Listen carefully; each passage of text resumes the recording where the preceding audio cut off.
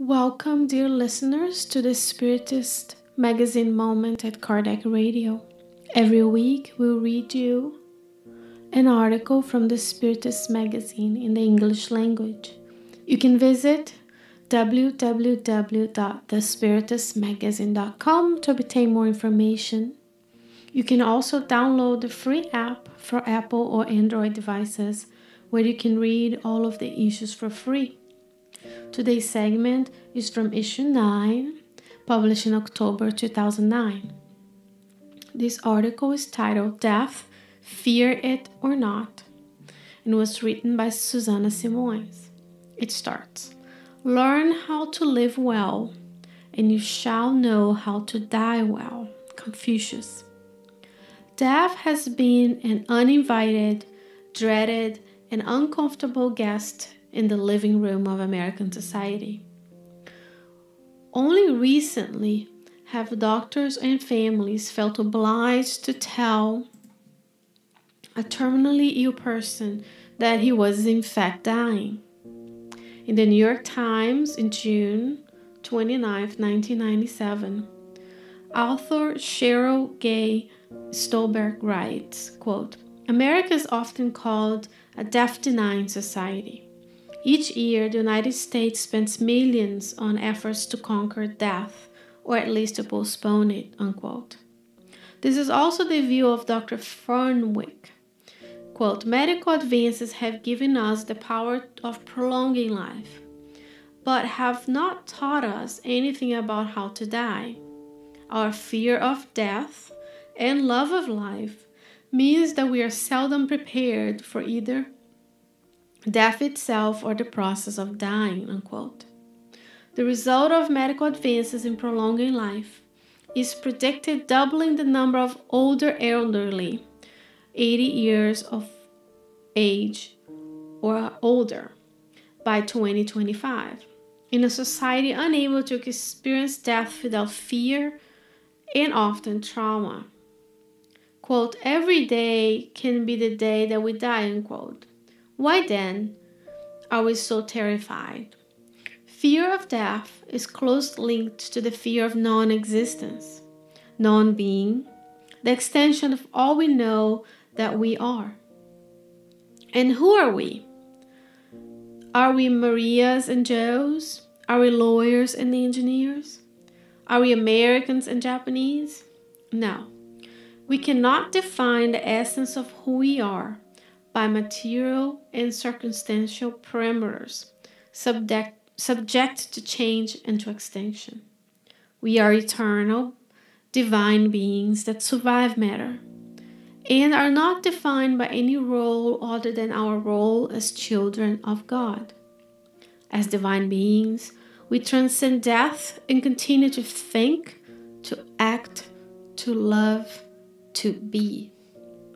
We remain connected to our history and loved ones, ever growing and unfolding, until we reach through the cycle of birth and rebirth, our final destination, the experience of living unconditional love, of experience a continuous flow of inner joy and peace.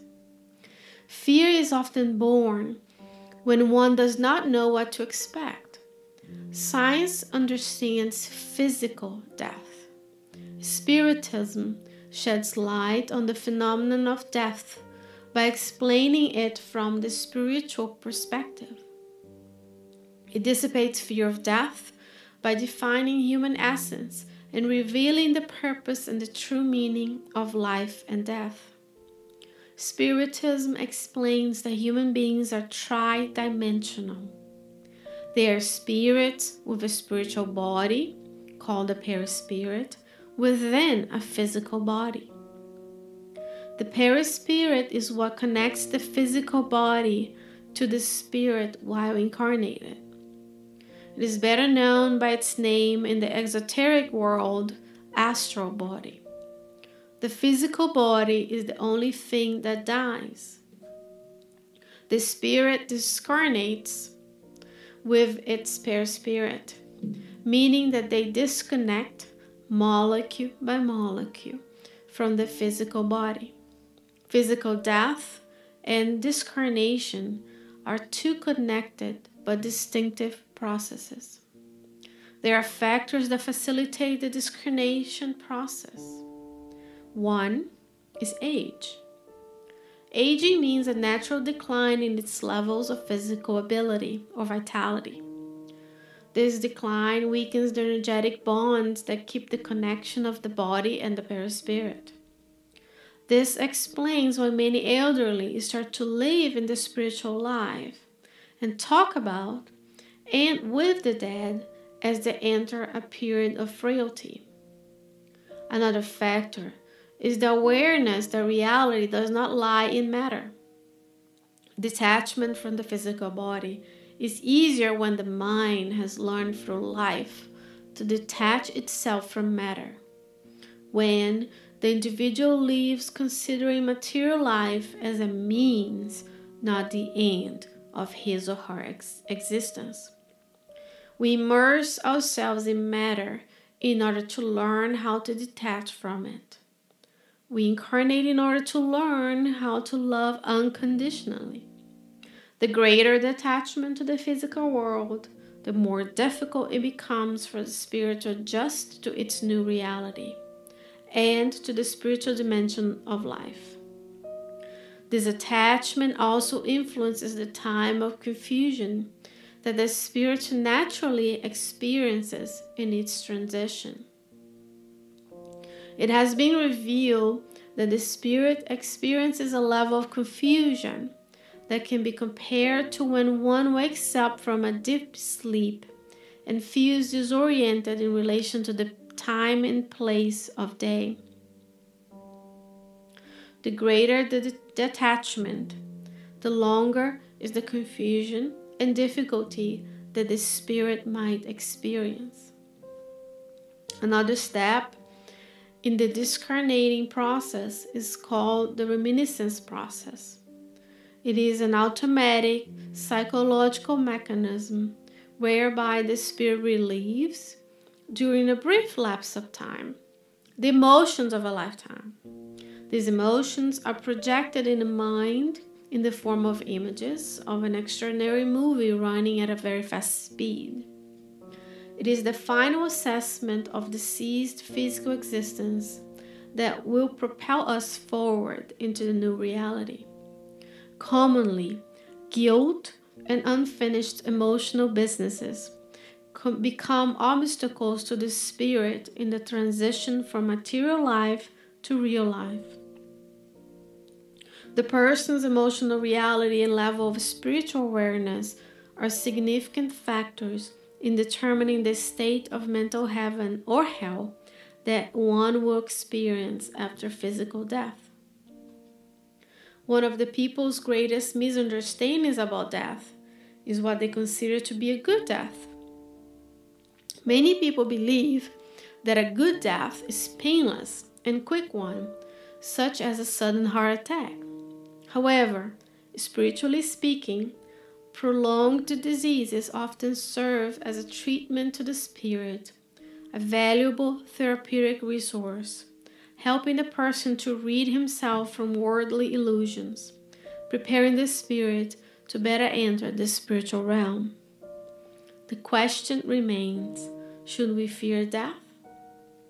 Should we fear hell? What should we expect? Expect the continuity of life and all that you are in essence. Expect to continue to love and to be loved, to grow, to learn, and to progress towards God. Are you in hell now? Are you living conscious of your spiritual nature? Is your intention to love? Are you practicing forgiveness? If you do not feel you are in hell now, and if you answered yes to the above questions, you do not have anything to fear. If you feel in hell now and are not living life conscious of your spiritual nature, you also do not have anything to fear. To die is to live. Death is an illusion. Hell is a state of mind.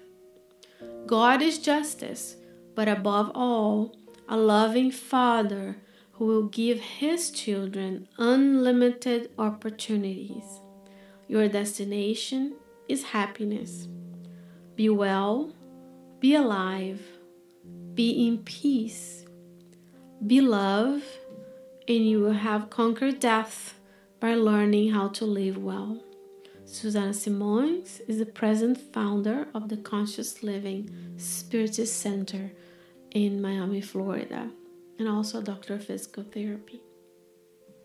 Dear listeners, as brought to us by this article, let us live consciously of our spiritual nature and our destination to be one with the Creator. Let us be kind and loving towards others and ourselves.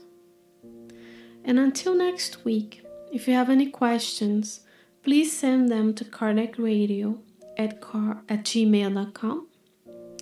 God willing, we'll see you next time. Many blessings.